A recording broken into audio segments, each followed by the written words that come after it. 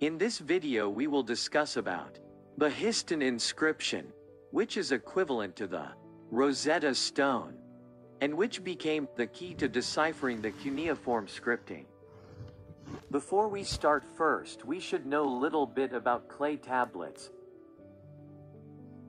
As its name suggests, that clay tablets are rectangular clay objects, on which with the help of stylish certain symbols were inscribed, which were the medium of communication in ancient times. The symbols were made of cuneiform script. Till now millions of clay tablets have been found in ancient Mesopotamia region, and all were written in ancient cuneiform script. Today we know a lot of things about an ancient Mesopotamian culture, by reading and analyzing these clay tablets. Very interestingly, some tablets talk about customer complaints, which probably the first ever customer complaint of human history. And some tablets talk about the visa process in ancient Mesopotamia. These clay tablets are such a great archive of very interesting human history and culture. But do you know how cuneiform script first deciphered? How much effort did it take? And most importantly, how it could have been possible? The answer is Behistun Inscription, which is also known as Persian Rosetta Stone, which was the key to deciphering of cuneiform script. It was found between the city of Baghdad and Persian capital of Tehran, at a distance of about 65 miles from Sidi Hamadan.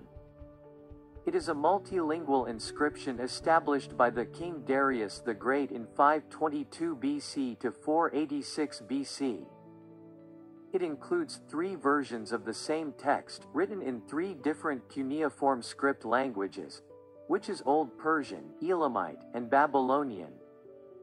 This inscription represents King Darius, accompanied by 2 of his officers, receiving the submission of the leaders of rebellions against his authority.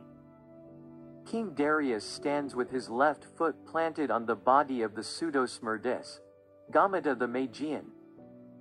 King Darius the Great. In front of him stand 9 rebel leaders roped together by their necks, and having their hands bound behind their back. Following are the names of the rebellion kings.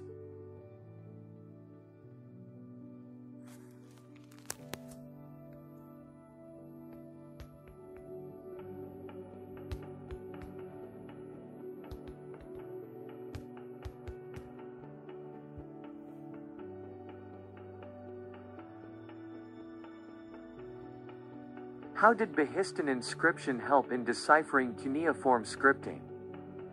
This sculptured panel are 5 columns of cuneiform text in the Old Persian language, which records the suppression of the revolts. On the left of the Persian inscription are 3 columns of cuneiform text, written in the Elamite character and language, and containing a translation of the first 4 columns of the Persian text. On 2 faces of an overhanging rock, above, the Elamite version, and to the left of the sculptures, is a single column of cuneiform text, written in the Babylonian character and language, containing a translation of the first 4 columns of the Persian text. So here, 4 columns which are written in the Old Persian script as the key, as Elamite and Babylonian cuneiform text as the copy of Persian text. Once the Persian text is a decipher, it is easy to decipher the other 2. This is the text from 3 different columns in 3 different scripts. Translation of common text is same for 3 scripts. And this is the key to deciphering the cuneiform script. This is example of one of the common text found in this inscription.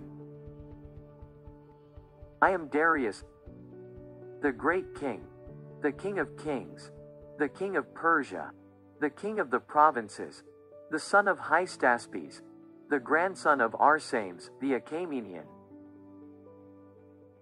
These are the few inscriptions regarding the rebellion kings, which are written on the rock, tells about their committed crime. This is Gamada the Magian, who lied, saying, I am Smerdis, the son of Cyrus. This is Ashina, who lied, saying, I am the king of Elam. This is Nadintu Bel, who lied, saying, I am Nebuchadnezzar, the son of Nabonidus. This is Phraortes, who lied, saying, I am Shathrita of the race of Cyaxares. This is Martia, who lied, saying, I am Umanish, king of Elam.